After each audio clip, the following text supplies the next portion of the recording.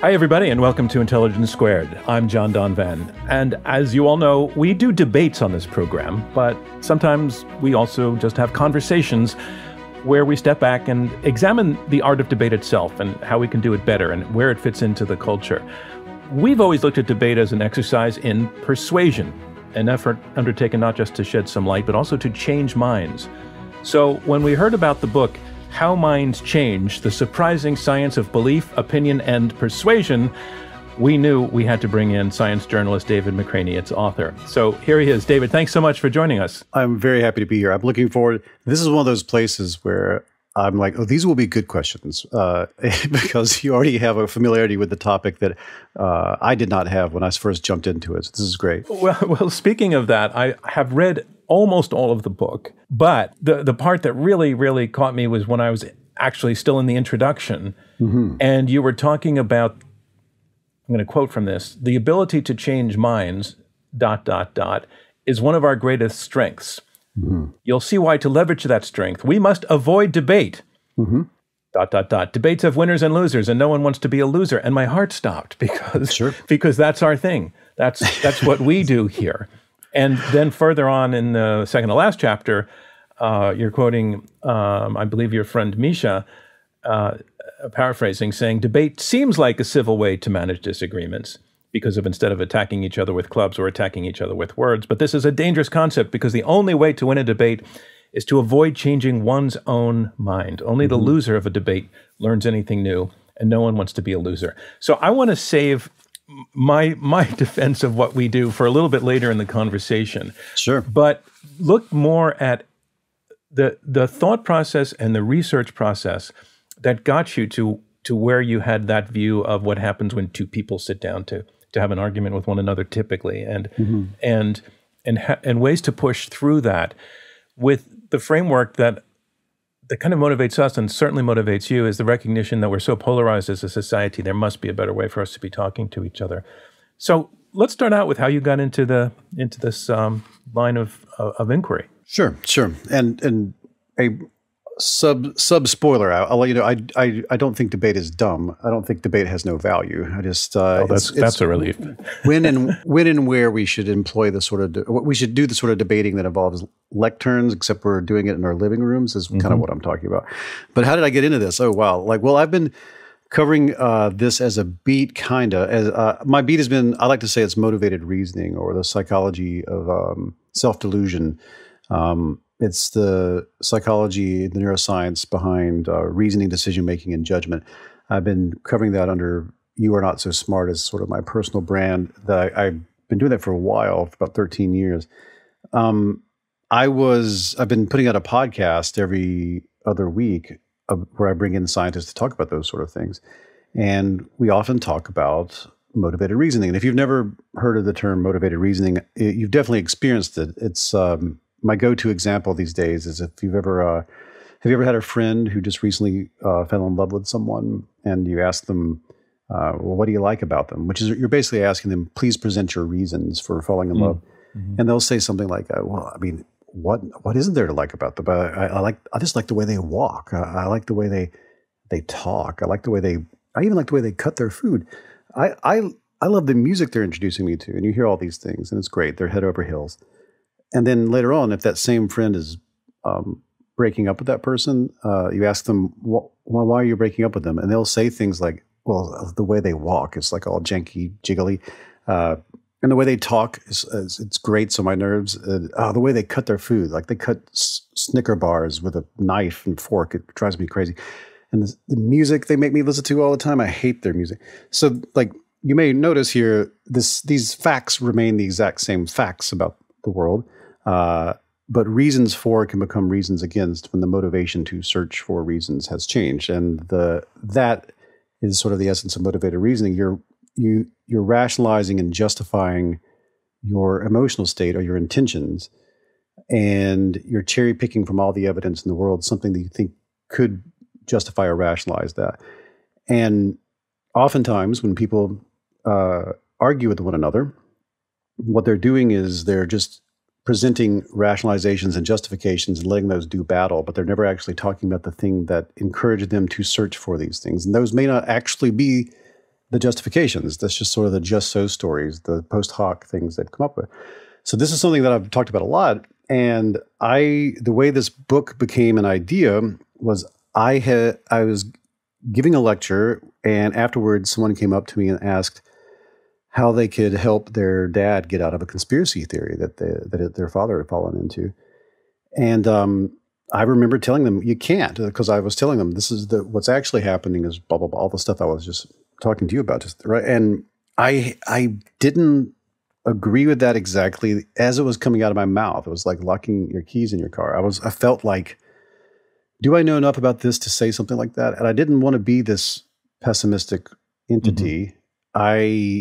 I didn't like that worldview. And I wondered if was there a way to reach out to people? And at the same time I was saying this, the norms and values and attitudes and opinions around same-sex marriage in the United States had drastically changed. And so I went looking into that to see, had anyone charted it? And sure enough, I brought someone on the podcast, a political scientist, said it was the fastest recorded social change. So what I hear you were presented with was, on the one hand, you found yourself saying it's impossible to change it's very, very, very difficult to change somebody's mind. And then on the other hand, you're looking about how the whole culture had changed its mind in a very short period of time.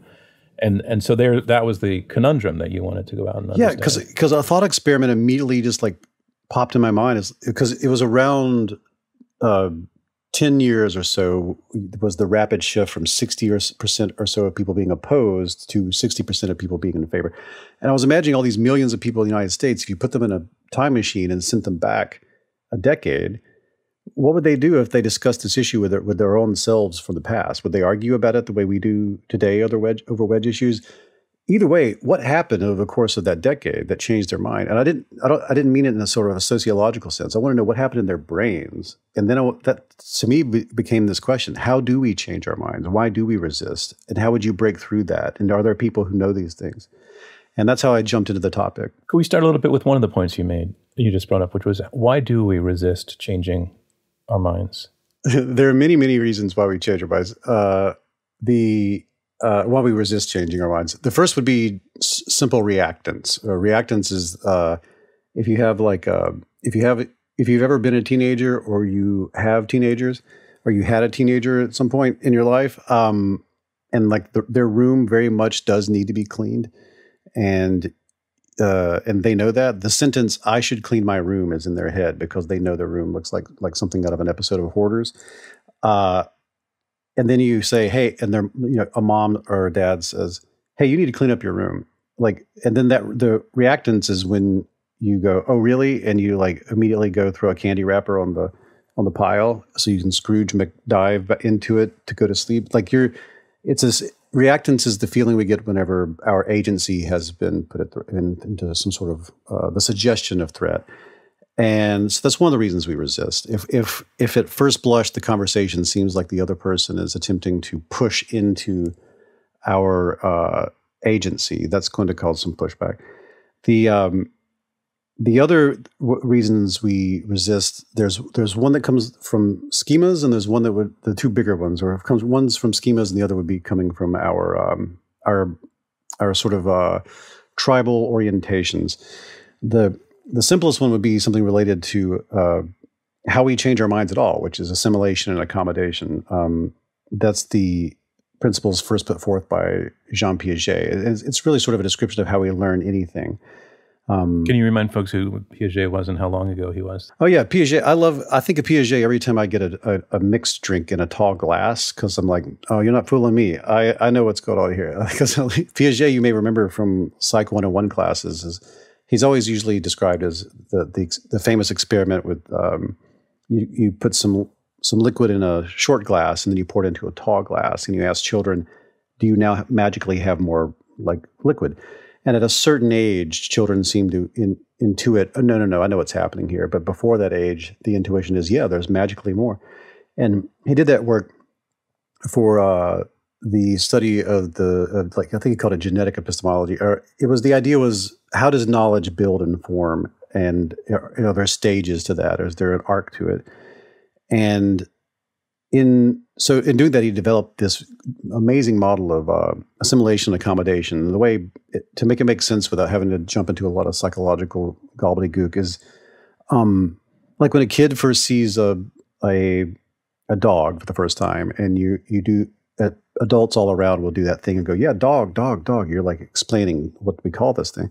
Something categorical happens in the mind of a child. It's non-human. It walks on four legs. It's covered in fur. It's not wearing any clothes. Has a tail. Dog. And then later on, they may see a horse, and when they see it, they point to it and say dog, or if they're a little more advanced, they'll say big dog. Because it seems to fit the category. It's non-human, and it's walking on four legs, it's not wearing any clothes, got a waggy tail. So this is an attempt at assimilation to fit it into your existing model. Which represents a kind of changing of the mind. That is a mind change. Absolutely, to go from big dog to, oh no, that's a horse. Right. And so when you accept that, okay, this is a horse, you have to develop another category in which both horse and dog will fit. And they may not have a name for it yet, but it's like animal or creature, which is expanding your mind, accommodating the new information. And we're doing this all the time. This conversation, we're doing that. Anyone listening is doing that. All throughout the day, you're learning and expanding. Some things, though, seem to fit into what you already understand. Some things require some accommodation. At some level, though, your model of reality is so robust and complex, you've had so many experiences, it's just way easier to assimilate and way more dangerous to accommodate because you might become dangerously incorrect. So we walk. Can you define assimilation? How that's different from accommodation? Assimilation would be saying that's a dog, whereas accommodation would be going, oh, it's a horse, and to accommodate you have to create a new category in which both will fit. But this is also true of if you walked into your kitchen this afternoon and there was a marching band of frogs in there playing jazz, your first reaction wouldn't be, oh, I didn't know frogs could do that. And you would attempt to assimilate it into what you already understand about the world. You'd think, maybe I took some psychedelics. Maybe this is a hologram. Maybe I have a friend playing a trick on me. Maybe I need to see a doctor.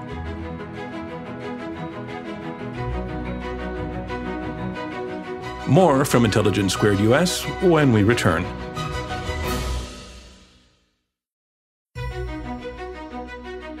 Welcome back. I'm John Donvan, and this is Intelligence Squared US. Let's jump right back into our discussion. When people are trying to change our minds, oftentimes if what they're presenting to us is something that would require us to accommodate, we will resist because we walk a sort of tightrope, which is not changing your mind when you should is dangerous, but changing your mind when you shouldn't is also dangerous. And it's better to err on the side of assimilation because our models have gotten us to where we're at today.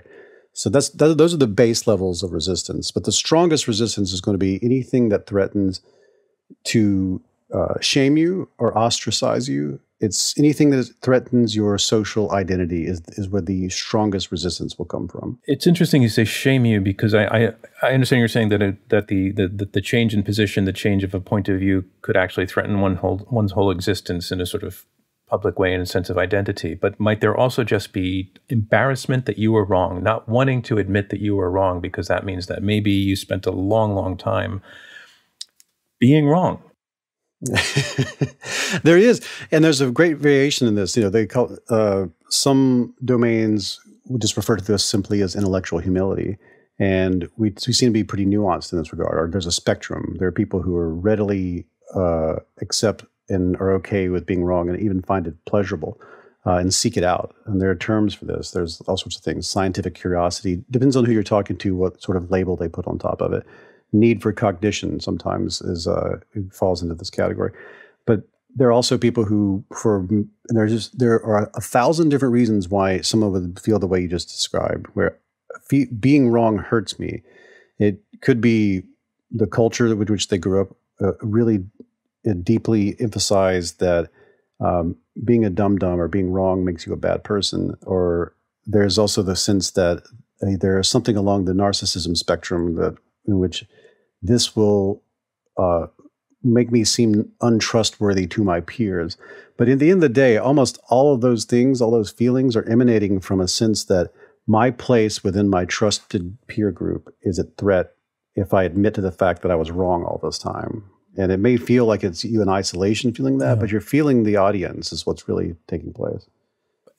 but sometimes the audience is actually harsh in its judgment of somebody who changes his or her mind. I'm thinking particularly of a politician who switches a position, is not accused of growth or evolution or new insight, but merely of being a flip-flopper and is attacked for having a different position.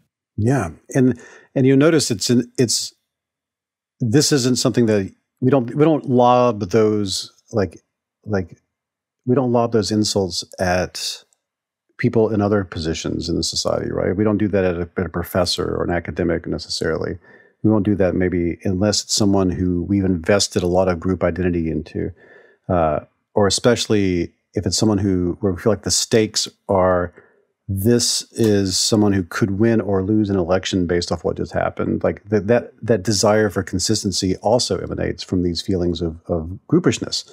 And I think that we if you're, the more Western you are, the more 21st century you are, from my home culture, like in the deep South of the United States, like there's this real cultural value of individualism that assumes that you aren't influenced by other people. Like all of your thoughts and all of your beliefs and attitudes and values are the result of going down into some sort of like castle and looking at all your scrolls by candlelight and saying, this is what I feel about gun control. And the idea that you're being deeply influenced by norms or being deeply influenced by the possibility of sanction from the people who you live around or you grew up with is kind of it's not salient most of the time, and it's a odd feeling to think maybe I am less individualistic than I thought I was, and it's because we have such a strong cultural value for it. So talk a little bit about the framework in which you say debate is not a helpful model. Well, I mean, I used to think it was. I used to definitely be in that. I would say there's sort of a peanut butter and chocolate of comeuppance in this book for me as a science writer and just as a person. And this framing of debate is one of those things. The idea that once you're in a disagreement with someone, that the best outcome is for you to win the argument and for them to lose it, for you to assert that you're right and they're wrong, is a way to absolutely limit is to really reduce the possibility that you're going to arrive at the truth, if that matters to you in some way or another. I think as an odd way of defending my thesis here, do you mind if we talk about the dress for a second? Yeah. And I want to mention that you tell this story in the book, and I want to take a very brief time out to say how much I liked the significant portions of the book that I read. And I started with a great deal of skepticism because there are a lot of writers out there who are telling stories by cherry-picking science and studies that give the impression that I've learned something new about humanity, and it's very, very often relying on neuroscience and imaging, things like that I just find tedious to read. And what you did was something very different. You went out and found people who are successfully changing people's minds with overlapping techniques, by which I mean they all kind of developed their own techniques, but you found overlap. And it's very enlightening and also very entertaining. And your story about the dress fits right into that. Well, as a brief tangent, I thank you so much for what you just said, because that's not how the book first started. Like I knew I didn't want to write a book that was going to just be Wikipedia with jokes, where I was like, here's something I want to tell the world about. Let me get all the research that supports my assumptions and then present that to you. I don't like those science books either. So I didn't want to do that. But when I first ventured out to try to understand this topic, I remember one of the first people I spoke with was Jim Alcock, and he's been studying belief at the time I interviewed him for about 40 years. And one of my first questions was just, hey, tell me what a belief is. Like, pretend I'm 5 years old and tell me what a belief is. And he just he just went, ugh. and I felt my stomach flip over 5 times. And he's like, that is a tough one. And I said, you've been studying belief for 40 years. You can't just give me a definition. He's like, that's why I can't give you a definition. And I remember thinking, oh no, I'm going to have to go back and tell my editors that I don't know if I can actually do this. And that's happened more and more often in the beginning. And I realized I'm going to have to go out in the world and talk to people who've changed their minds in drastic ways, and then start there instead. And that's how I ended up going to places like Westboro and to conspiracy theory conventions and hanging out with flat earthers and stuff like that. People who'd left those groups. And then I took that and went back to scientists and said, hey, I saw this, this, and this. Could you help me understand what I was seeing? And that's when it started to build some momentum. And eventually, by the end of the book, as you said, I spend time with people who change minds professionally, or they have experiment in this world, or they study it. My editors were brilliant in saying, here's how you make this work. The story of the book should just be you starting with, I would like to explore this. Would you like to come with me? Let's go on that journey together. And the authoritative voice will arrive by the end of the book if you get there. And it works much better that way. And it really works. Thank you. It was, and I love it being on the ground and in person, and you're hearing the questions be asked and answered. And one of those things was what you're talking about. I knew to tell the story, I had to tell you how minds are made and how they change at the level of neurons, so we could work up to what's going on when persuasion is resisted or it works. And I was very worried about that, because I was like, we're gonna lose a lot of momentum in this story when I have to pull back and go, okay, let's talk about dopamine. But I had this wonderful gift of, I was talking about this with someone at NYU, and they told me, actually, there's somebody here who's researching something I think could play into this, and you would enjoy meeting them. They're the researchers who figured out why people see the dress differently. And I'm sure everybody remembers this. I haven't met anyone who doesn't. But I have never met a single person on this planet or any country that doesn't remember this. It was 2015, I think, right? But it was in 2015. Yeah. So in case you don't remember it, there was a dress that hit the internet. The very short version of what happened, for people who don't know the backstory of it, I didn't know the backstory of it, was a woman whose daughter was getting married, went to a dress shop in London. She took a picture of a dress on a cloudy day with a very crappy phone and sent it to her family and said, do you think this would look nice? And people in the family, some of them were saying, I don't know if you should wear a gold dress to the wedding. And some were saying, I don't know if you should wear a blue dress to the wedding. And she was like, what are you talking about? And then other people were like, what are you talking about? And there was this confusion because no one could agree on what color this dress was. And it seems pretty distant. Like, it's not like brown, black. It's gold or blue, gold and white, or blue and brown. And it just so happened that this became a funny story they told, and the musician at the wedding was much more plugged into social media than everybody else, and spread it to social media, and eventually it made its way to BuzzFeed and Wired and all these other places. It eventually broke the internet for a little while. It was trending so much on Twitter that Twitter stopped working for a little while because of all the hashtags, and super celebrities were chiming in, and it was on local news at the end of every broadcast. It really spanned the planet. So you've probably seen it by now. If not, you can just type in, and this is pretty amazing. You can just type the dress. That's all you have to type into Google, and you'll see a picture of it. So yeah, roughly half of the people who look at it see it as black and blue, and the other half see it as white and gold. Well, I met the researchers who figured this out, and the answer to how they figured this out and what the answer was is also the answer to your question as to why debate isn't always the right way to deal with disagreement, which is, the long story short of what they figured out was, they had these were neuroscientists, they had a lot of experience with vision, was that we don't know we're doing this, it's happening outside of our awareness, but it's happening before we experience something subjectively. Is if something is overexposed, if we have experience with that kind of overexposure, we will do what is called subtract the luminant. And I say we, I mean the brain is doing this on our behalf before it reaches subjective experience. Yeah, and in moments of ambiguity, where we don't know whether or not this has been what sort of nature of the light of the overexposure is, we'll lean on our priors. So let me reduce that to something that's easier to make sense of. When it came to the dress, the more time a person had spent around sunlight or around windows, or if they were early riser, then that meant the more time they had spent around things being overexposed in sunlight. And since it was ambiguous as to what sort of light was overexposing that dress, based off of their experiences, they would subtract the overexposure of sunlight or skylight, which is mostly in the blue side of the spectrum. And they end up with a white and gold dress. People who've spent more time working at night, maybe there's not a lot of windows around them, they're just they're night owls. They've seen more things overexposed in artificial light, or incandescent light, which is in the yellow side of the spectrum. So they subtract the yellow. and they get a blue dress. The thing is, what happened here was something was novel and ambiguous, and they disambiguated it using their previous experiences.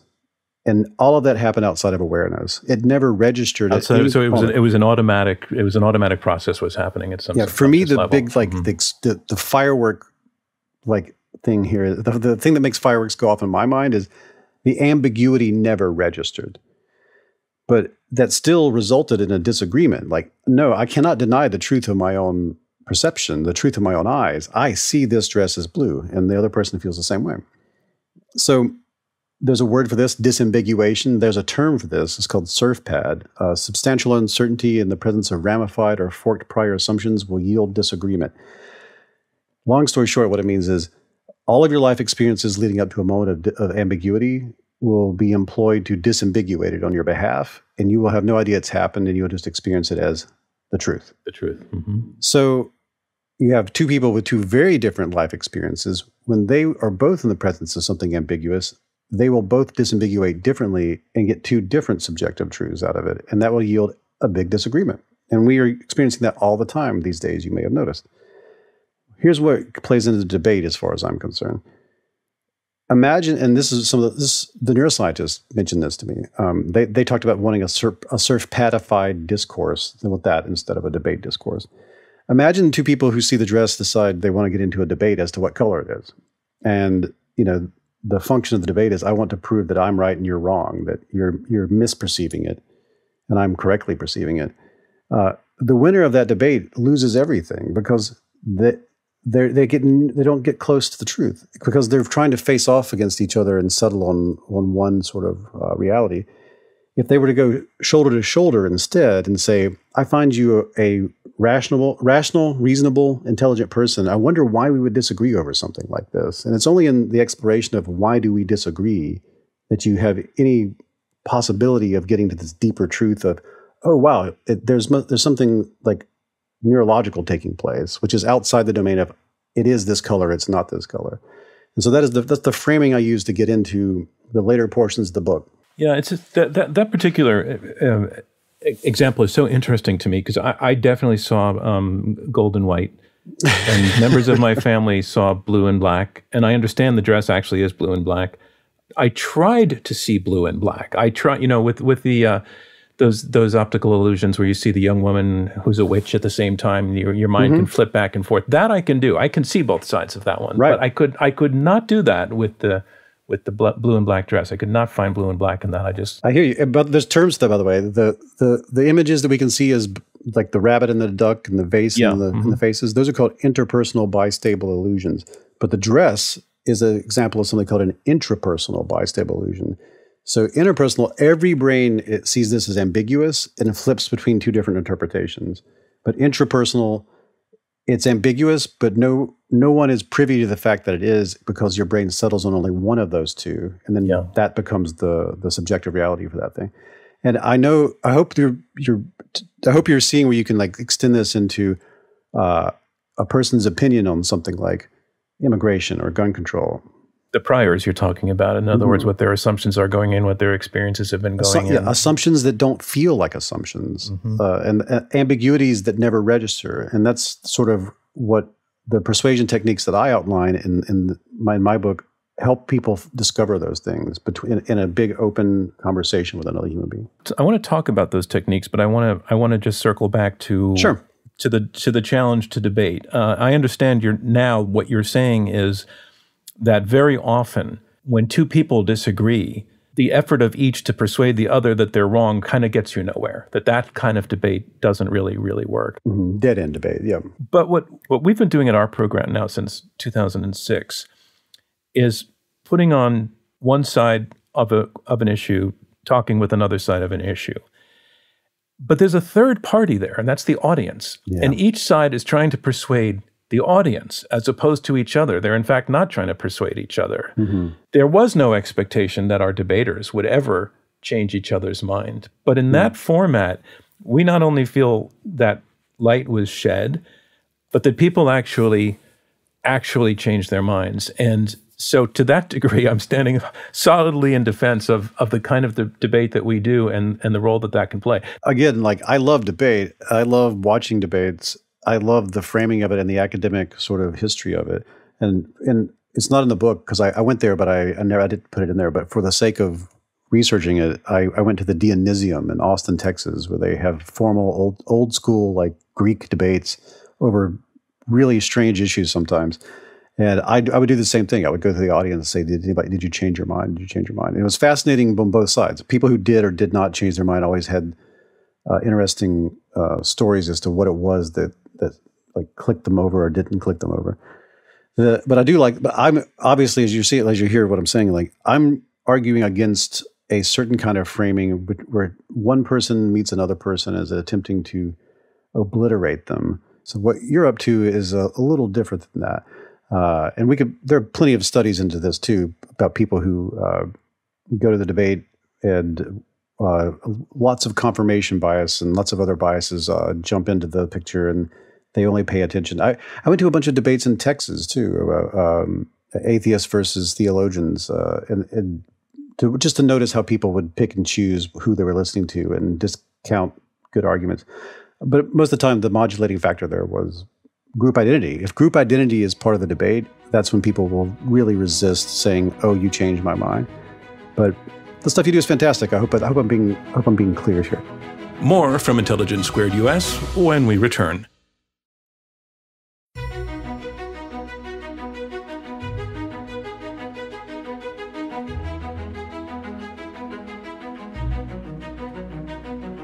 Welcome back to Intelligence Squared US. I'm John Donvan. Let's get back to our debate. We still love hearing you talk about how minds are changed because, of course, our debaters may not be trying to change their opponent's mind, but they're trying to get the audience to think differently. And you, in the book, you go through several examples of situations where there was an individual or a party or an organization motivated to change somebody else's mind. And you found that they had discovered, in some ways studied up for or stumbled upon, techniques for being more successful at that. What's your favorite example from the book about that? It's hard to pick. I have two. There are several examples, so I can reduce it to two. But the reason there are two is because one is focused on sort of fact-based persuasion, and the other is focused on attitude and value-based. This is the great magic of writing a book like this and researching it. I could have never expected this was going to be a thing. When I went out looking for people who professionally or sometimes through therapeutic models and have scientific endeavors involved, they're trying to figure out how to properly persuade people. Many of these groups had never heard of each other, nor were they aware of the scientific literature that upon which their work was based, or the therapeutic practices that had been doing something similar for years. So unaware of each other, they had gone through a very long period of A/B testing. The deep canvassing people that I met had done 17,000 conversations by the time I met them, recorded conversations. The street epistemology group, same thing. They had more than 10,000 conversations recorded. So thousands and thousands of conversations, throwing away what didn't work, keeping what did. They had independently arrived at techniques that on paper looked pretty much the same. And if they were in steps, the steps were pretty much the same and they were in the same order. And I think I say this in the book. It seems like no matter who invented the first airplane, like someone today would look at it and go, that looks like an airplane, because they're all dealing with the same challenges when you're trying to build an airplane. You're trying to deal with physics and the physics of planet Earth and the materials we have on hand. So you're going to build something that we all agree that looks like an airplane. When it comes to these techniques, something similar was at play. They're all dealing with the same challenges of how brains make sense of the world and how we deal with incoming information that is counter-attitudinal or counterfactual, that is surprising in some way. And how do you approach that where you don't get massive pushback? And so I don't know if you'd like me to go through both of them, but we can go through well, one no, let's at a just time. let's do deep canvassing. We may not have time for everything, so let's make deep canvassing the case. Say, street epistemology is for fact-based things, like do you think the Earth is flat or round? And if the person says it's flat, then you go from there. Deep canvassing is more for issues that are politically charged. They have group identity in them. They're attitude-based or value-based. Though the person you're spending time with may not know that, or they may not be consciously aware of it. It may feel like raw facts to them. They all these techniques start out with step one, which may be the most important step, which is to build rapport. With deep canvassing, they go door to door. They meet with strangers. They just knock on someone's door one day and say, "Would you like to talk about abortion rights? Would you like to talk about transgender bathroom rights?" Things like that. The reason building rapport is so important is because we're all social primates. And the first thing you're concerned about is this person going to put me in a position of shame with my trusted peers? Is this person going to put me at a threat of ostracism? Or is this person trying to take steal my agency in some way or threaten that? Is this person going to be hostile, and this is going to end up being something where I might have to defend myself, even bodily? So rapport building is very important to set the stage, to get all that off the table. And oftentimes they'll just say, "I'm not here to change your mind," because they're really not. They're not. That's the goal is to get you to explore your reasoning.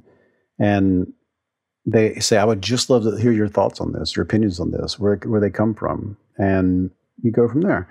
The next thing that they do, and this was just introduced because when they were studied by scientists, they needed a way to quantify it, but it turns out this is vital to the process. You can think of it like if you were to ask somebody, well, the next step is adding a scale from 1 to 10 or 0 to 100. And you can think of it like this, and I often like demonstrating it like this. We could do it right now. How about we do it right now just for something very neutral? John, if you don't mind, I'd like to talk to you about your most recent movie you watched.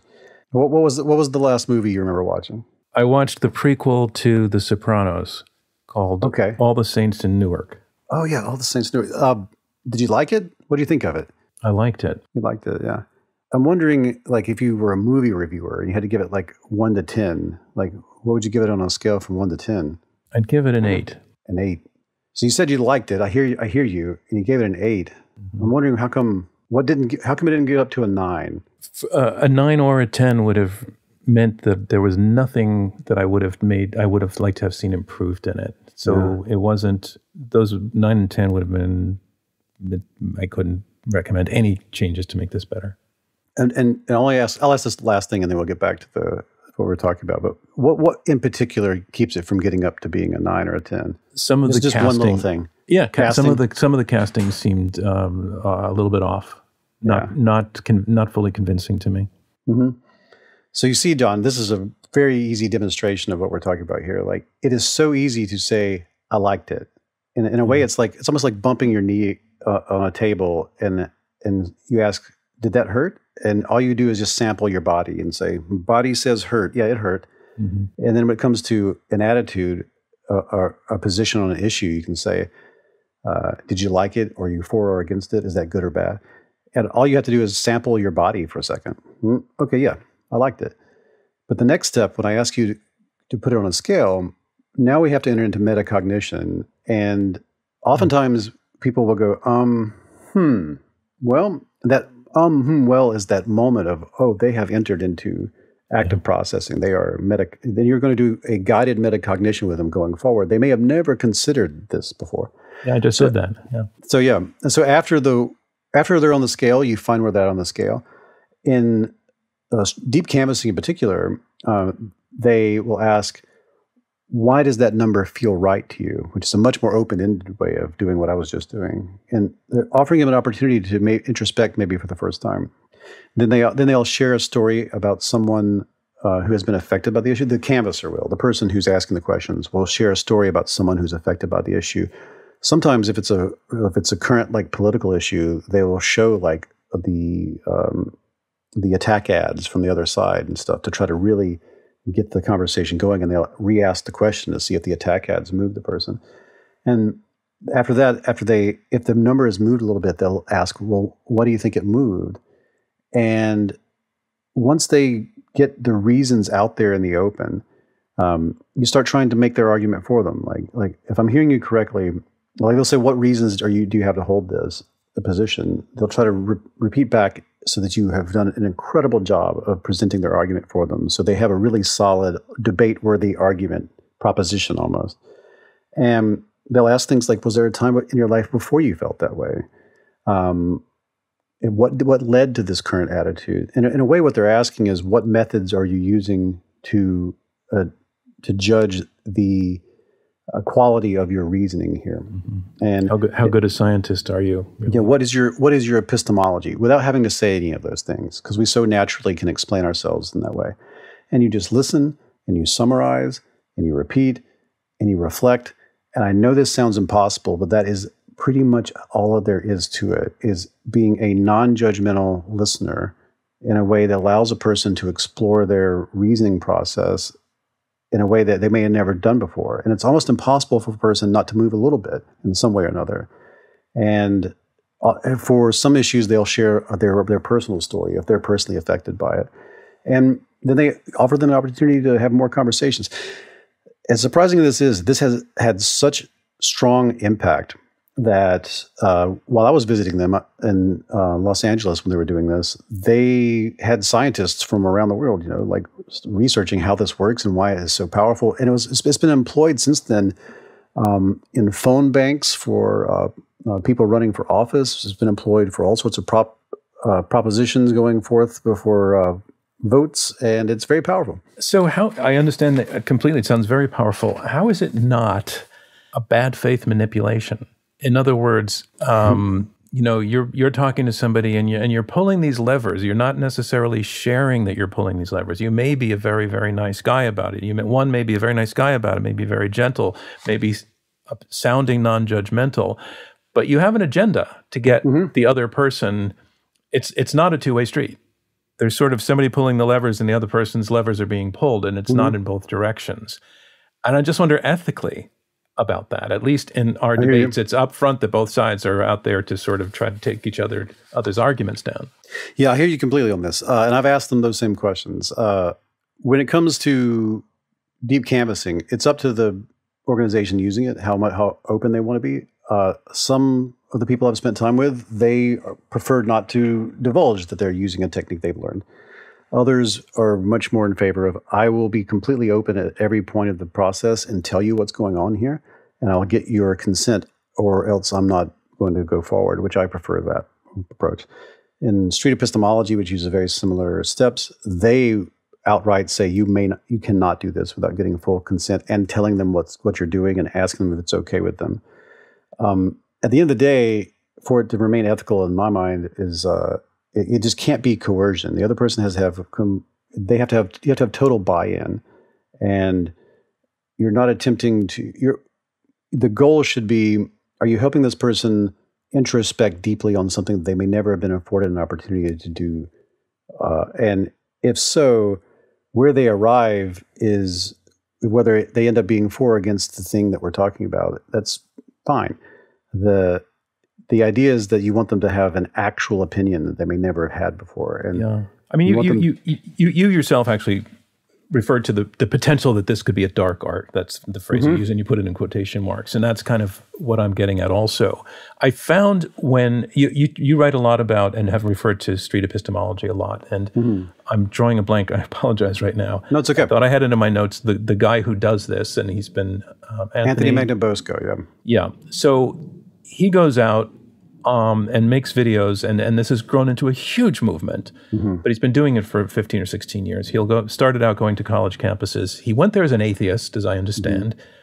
And in the early days, he would stop students at random, and he would have very, very civil, open conversations with them, in the course of which, usually in under 5 or 6 minutes, by asking the kinds of questions that you're asking me, would turn an individual from announcing earlier that he or she was a strong Christian to talking about, maybe I have doubts, and the conversation would end with Anthony more or less saying, it's interesting to me that you have those doubts and you didn't think that you did. And as I understand it, I haven't looked at Anthony's more recent work, but he's not so much focused on debunking Christian faith anymore. But in the early days, he was out there trying to debunk Christian faith and walked away with people's kinds of worlds rocked. And I found that ethically quite dubious. I hear you. And he looks back on that time with regret and remorse.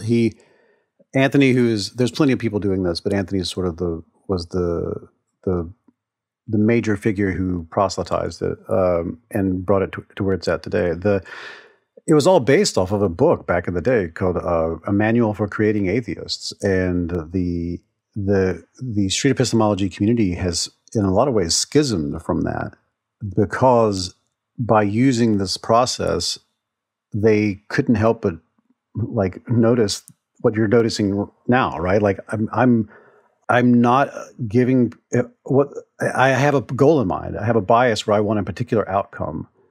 And over time, they developed a rejection of this and a desire instead to, all I want is for a person to be a better critical thinker. And if they've never given that a shot, I would hope that I help them do that. And wherever they go with it, it's still okay with me. I just don't want them to be landing on conclusions without giving it its due process within their own heart and mind. If you're talking about something that's purely fact-based, then the goal at the end of the day is, how close are we getting to the truth? Are we using methods that'll get us closer to the truth? If you're not aware of those methods, this will help you develop them. And if it's outside of purely fact-based issues, then are you aware of what's motivating your opinion is sort of the end goal. Yeah. So I guess the existence of God may be challenging to put into a fact. We've actually done debates on that issue. And one of our earliest debates, the question was, the world would be better off without religion. And again, the debaters failed to persuade one another, but the audience was very, very stirred up. And I don't think the audience felt that one side was being more manipulative than the other. I think they felt both sides were trying to be persuasive. But on fact-based, you have a scene near the back end of the book where you're in conversation with a flat earther. Flat earthers are people who believe that the earth is flat and that there's a conspiracy to hide this fact from the larger population, that it's a very, very complex, sophisticated cover-up job.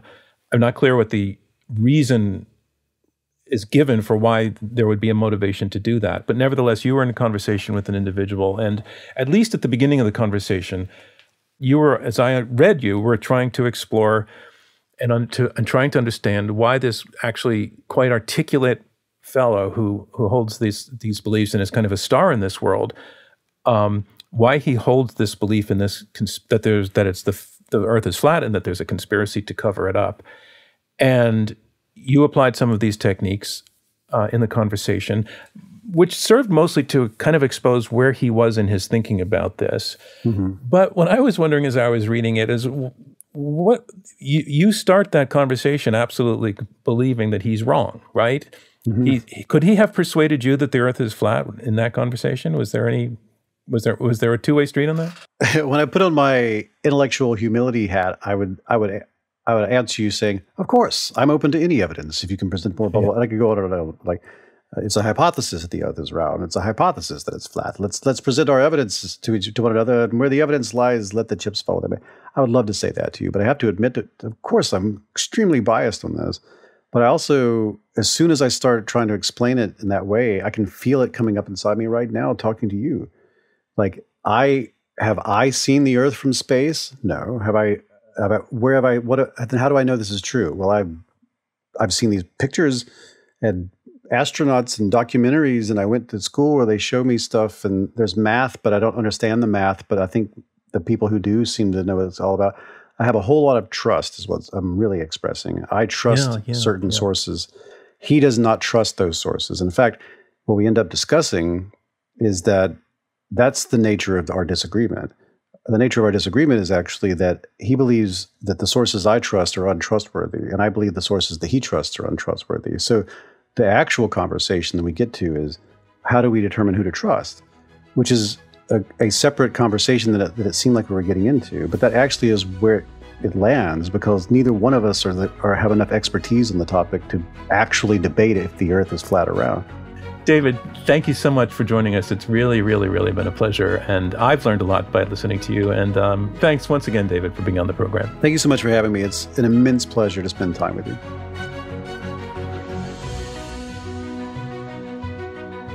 I want to thank all of you for tuning into this episode of Intelligence Squared. As a nonprofit, our work to combat extreme polarization through civil and respectful debate is generously funded by listeners like you, by the Rosencrantz Foundation, and by Friends of Intelligence Squared.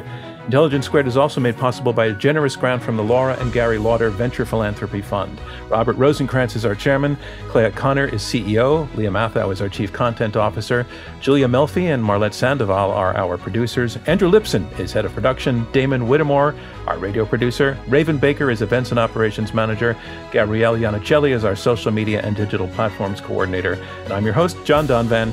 We'll see you next time.